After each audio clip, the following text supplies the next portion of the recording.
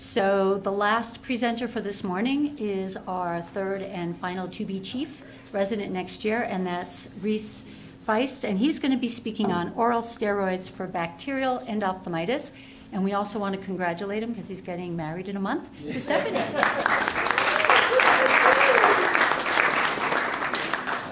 So I'll try to go pretty quick so y'all can get lunch. But so my project, I'm a little bit bummed out. So I was going to look at oral steroids and endophthalmitis. My IRB is still under review, so I don't have any new data that we've been able to pull. I'll blame Dr. Shakur for that one. But he and Dr. Vitale are the two providers that really routinely put patients on oral steroids after they've gotten in bacterial endophthalmitis. So kind of most of the all the providers here, they'll start with a tap and inject, and then they'll do vancomycin, ceftazidime, and then intravitreal dexamethasone. But then kind of in addition to that, some of them will do oral steroids. So we're planning to do a retrospective chart review of bacterial endophthalmitis cases that we've seen here. So they don't all originate here, but we get a lot of referrals from outside as well. We're hoping to evaluate the frequency of the infections, organism type, and then the response to treatment between those given oral steroid and those without. So hopefully pretty soon we'll get that approved. But just kind of as a justification for this study, I was just going to review a little bit of the other literature first. The endophthalmitis vitrectomy study was looking at 420 patients with endophthalmitis after primary cataract or secondary IOL placement. They essentially randomized into 4 groups. So they did initial vitrectomy with or without antibiotics. So there were 2 groups, and then tap and inject with or without IV antibiotics. So for the vitrectomy, they were getting 20 gauge, aiming to remove about 50% of the gel in eyes with no vitreous separation. So tried a fairly minimalistic approach. And this was followed by intravitreal amikacin and vancomycin, as well as a subconj injection of vancomycin, ceftaz, and dexamethasone. They also put patients on topical antibiotics with vancomycin and amikacin, which was used up to Q1 hour alternating if there was any evidence of a wound leak or wound infection, and then Q4 hours otherwise. For the IV therapy, they had ceftaz and amikacin. The amikacin was titrated to serum concentrations. But then kind of one point here is that they did do oral steroids. So they were using oral prednisone 30 milligrams twice a day for between 5 to 10 days. In their results, at their 1 year point, they had 53% of patients who had actually done quite well, getting 20/40 vision or better. 74% were 2100 or better. Their culture data, so 47% of cultures were coag negative, gram-positive, so staph epi, those sort of things, and then 16% were other gram-positive bugs. They found no benefit from IV antibiotics, and then they ended up recommending vitrectomy only for light perception patients. That increased the chance of achieving 20/40 vision or better by 3 times. So about 33% of patients with light perception vision or worse that had vitrectomy ended up 20/40 or better versus 11%. So after that, and starting even a little bit before that, there had been a move to kind of move away from the oral steroids and towards intravitreals. So kind of really in the 1970s was when most of the literature started coming about using intravitreal dexamethasone. Kind of the justification for that was, lower systemic toxicity and those sorts of things. In one rabbit study with a pneumococcal endophthalmitis, they were looking at intravitreal vancomycin levels and found that the antibiotic level was significantly higher in those eyes treated with intravitreal dexamethasone at the same time. So there's been kind of varying studies, just mainly in rabbits and those sorts of things, looking at the outcomes with the intravitreal mode of treatment. The largest human study was, I think, about 250 patients. They unfortunately showed no significant difference in the portion of patients achieving a final best corrected visual acuity of 20/40 or better. Actually, not too long ago, there was a Cochrane review from February of this year that was looking actually at outcomes of those treated with or without intravitreal steroids. So they had found 3 studies with a total of about 95 patients, prospective studies. And all of the patients in these trials, they're European, were treated with intravitreal dexamethasone, and then a combination of 2 intravitreal steroids. There was a trend toward better outcomes in the intravitreal dex patients, but no statistical significant difference between the 2 groups. In terms of just the safety of this, it does seem to be safe. A dose of intravitreal dex it's eliminated from the vitreous cavity after about 2 days, so it doesn't get you through the entire inflammatory stage of the infection, but it does offer you some protection. It's found to be safe at doses of 400 micrograms and less. Over that dose, it's thought that the Mueller cells are the primary site of toxicity, so similar to the aminoglycosides and the response to those. Oral steroids, like I said, have fallen out of routine use for many providers in the treatment of endophthalmitis. And as such, there's been no studies looking at the outcomes of oral steroids on the treatment of endophthalmitis. The potential justification would be that by treating for a full course of 5 to 10 days, you can kind of get the patient through that entire time of the inflammatory process and not just the 2 days it takes to wash out.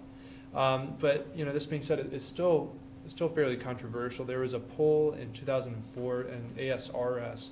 So only about 47% of retina providers at that time were routinely using any type of antibiotic in their endophthalmitis patients, whether it was oral or intravitreal. So it's kind of practice patterns are all over the place. Kind of transitioning to that, we do have an interesting endophthalmitis case that I was going to present, and kind of tags on to actually what Julie was talking about earlier with some of the kind of the scleral fixated IOLs. But this was a guy that kind of came in quite a while ago. He had decreased vision in his right eye. He was found to have a chronic macular off-retinal detachment as well as a dislocated intraocular lens. So in January, he had a combined sclerobuccal, 20 gauge vitrectomy with silicone oil, and then he had his IOL explanted and was initially left aphakic. His subretinal fluid resolved, but he developed chronic macular edema following this. So he came in about 2250, 2200, somewhere in that range, and kind of the best he did post-operative was about 2125. He had no response to Pred Forte and Nevanac at 10 weeks, and so he eventually underwent a combined vitrectomy with silicone oil removal, membrane peel, and then a scleral fixated IOL in April of 2012. And so he had this lens implanted with an 8.0 Gore-Tex suture. So in July of 2012, he still had persistent macular edema with count fingers vision. He started on Nevanac, but his macular edema persisted. So in September, Pred Forte was added to his regimen. In April, he still had minimal improvement in the CME, despite a membrane peel, and 2 agents. So he was given an Ozurdex and had a retinal anatomic success, but still poor vision. But then he started getting corneal decompensation. These were actually some pictures taken from that time. So there had been just these kind of little whispers in the chart of some kind of conj inflammation. And you can see these sites here. You can't see it as well nasally, but really, really well out here, some kind of inflammation over the site of his Gore-Tex suture. And that was back in April. So his cornea started decompensating, and then he had a DSEC procedure. At the time of the procedure, he was noted to have nasal and temporal areas of the exposed Gore-Tex. He underwent conjunctival revision with 8.0 and 9.0 Vicryl. Kind of otherwise, in the short-term course, did require that his graft be refloated on post-op day number 6. And then in July 2013, the Gore-Tex suture again eroded through. And then just over the numerous visits are just these recurrent notes of suture erosion, waxing and waning inflammation of the conjunctiva.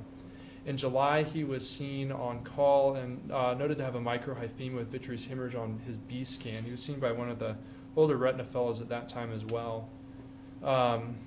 So there was concern for UGG syndrome at that time because his hemorrhage eventually did clear fairly quickly. This was July, so kind of similar appearance temporally, and then kind of just this whitish material over the nasal site.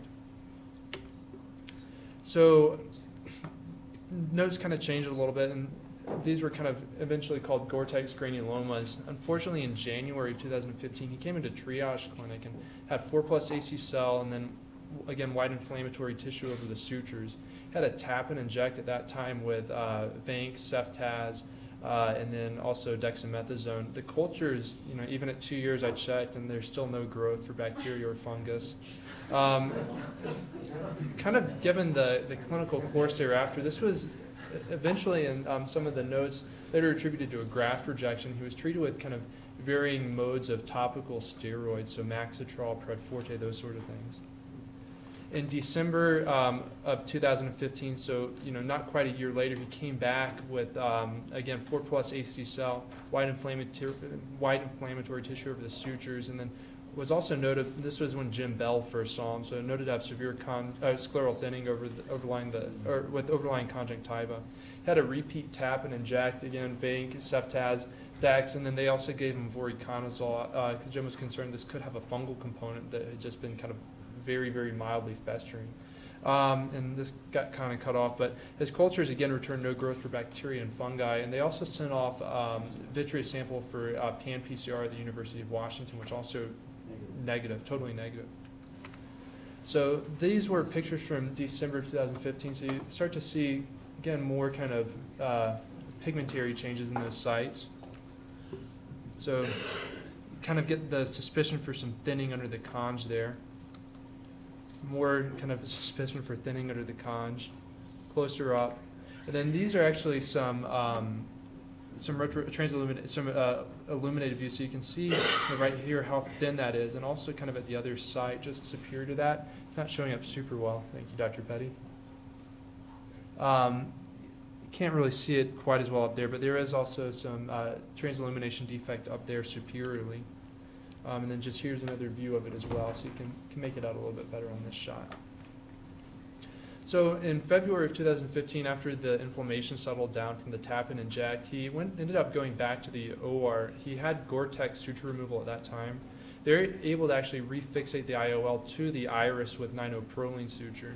The temporal conjunctiva was closed with amniotic membrane grafts, and then the nasal with just sliding conjunctival flap with tenons. And he did initially have a wound leak, which was successfully treated with a bandaged contact. The Gore-Tex suture was actually dropped into a culturette tube and then sent for culture, and finally got something back. He ended up growing serratia, and then it was fortunately almost pan-sensitive. They're not typically sensitive to the amoxicillin or ampicillin, but he'd been getting ceftazidime, which it was sensitive to, which was good. So in July of 2016 was his last visit. He had stable vision overall. He'd been kind of at about 2400 following this second procedure. There's no further thinning noticed throughout these visits, but unfortunately in August the patient was deceased.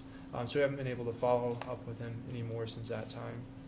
So just kind of in terms of this, it was kind of interesting to me because the serratia is a rare cause of bacterial endophthalmitis, and some of the various studies looking at the kind of the epidemiology of these, it's probably less than 1% and at the most.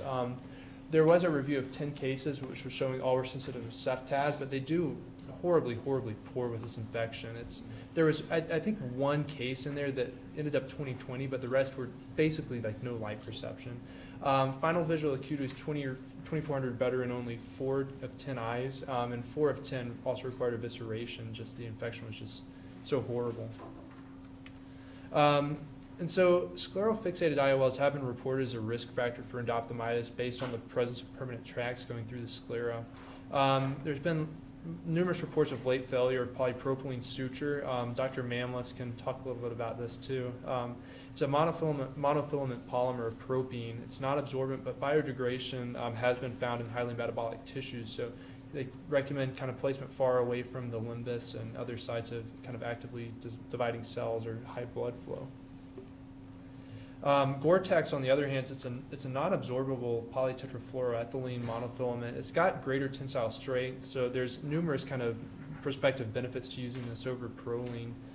It's most commonly used now for heart valve and vascular procedures, so choroidal tendinite procedures. There was actually not too long ago a recent one-year follow-up of 84 scleral fixated IOLs with Gore-Tex. They had no suture erosions and then low rate of other complications. Kind of the And they've published kind of 2 series of these, one with just the scleral fixated IOLs and then another in conjunction with vitrectomy. So kind of the outcomes are kind of similar to what you'd expect with corneal edema, vitreous hemorrhages, those sorts of things, but no other serious complications. So, Brian. Did they say there any method of the Gore-Tex suture, like were they all buried knots or? And these, they were buried. They were. Yeah, and those series, they were buried. I'm not sure, Was this patient's buried? So Jim, so like I said, the notes were kind of a little bit light on detail. I don't But think they were. yeah, Jim noted some, what he called suture It tails. leaves a big knot. You Yeah. can't, right, you leave it on the surface, it's gonna erode. You can crush the tissue, you can crush that cortex and Yeah. then rotate it into the thing. The other thing too is they were at 9 and 3, Yeah. which are areas you want to avoid putting a secondary lens in. And then didn't you say it was a ZZ-90ED? Yeah. I would be really reluctant to suture that one to the iris. But There we I go. wouldn't rotate it Yeah. because it's, I mean, if he had lived, his chance of getting an out. Yeah. Really off. Really off. So you don't, you gotta be careful on that. So just kind of in terms of the Gore-Tex, so it's been awesome for most people, but just if you actually go on the website, they have a specific contraindication against ophthalmic surgery. You know why? I'm not sure. You can't get it approved And otherwise. they don't want to do the study. Yeah. So, And It's been if fantastic. If you get it approved by the FDA and you haven't tested in the eye, Mhm. and you don't say that, you can't get it approved. Yeah. So that's, I mean, it's a, what do you call it? It's a foregone conclusion Yeah. that if they don't study it that way, they have to exclude it. And then, kind of that being said, like when you Google Gore-Tex sutures, the first thing that comes up is their website, and then right after that, scleral fixated IOL, and then an American Academy of Ophthalmology link as well. So it's just a little ironic, but so that was kind of what I had. Hopefully next year I'll have some actual fresh data that we can use, but keep my fingers crossed for the IRB. So, Dr. Patel? This would be a good M&M discussion. In plastic surgery, we call polyfilament sutures. Gore-Tex is actually not a monofilament, it's a polyfilament, which is macerated into a polyfilament suture, so it's a polyfilament suture. Yes. We call them granuloma sutures, teasingly, but the point is made very valid.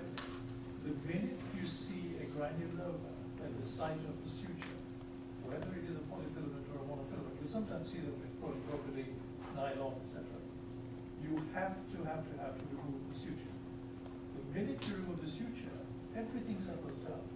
So in retrospect, putting the patient on topical intravitreal, you're treating the surface basically. So as a matter of principle in plastic surgery, the minute you see granuloma anywhere after surgery, we just remove the suture. Let things settle down, you can always go and repair things later as far as the face is concerned. Here, your scleral belt will have stopped. And we know why the scleral melts. You get toxicity, you can release some kinase, etc. Dr. Olson? So this isolated area where we have some type of prosthesis, that just doesn't make sense. I mean, I knew you were going to get a bacteria out of it. It just, I had a corneal transplant that I just could not suppress inflammation. It was like it just kept rejecting, and we replaced it several times. And this was the 3rd time around, and I just looked and I just thought it looked very strange what was happening in the capsular bag. And so I pulled the lens and the capsular bag and everything, just left the patient aphakic to see. And is Nick here? Nick, I think we got serratia out of that one. That was also a serratia as well. So serratia is famous for just sitting there and just smoldering, sitting and causing this chronic inflammation and difficulty. And until you get rid of the site of it, you can't eradicate it. Even though it shows it's sensitive, this is typical. Yeah. There's no other way. So also a good thing that when you consider that, likely you've got that. P. acne is another one that can fool you like this. Just sit around forever until you finally get rid. We had a case like that where an eye was lost after eye muscle surgery in an adult with long-term smoldering infection. I believe it was also serratia. Right. So it's a bad actor. Reese likes to live on drop balls. It turns pink. Drops.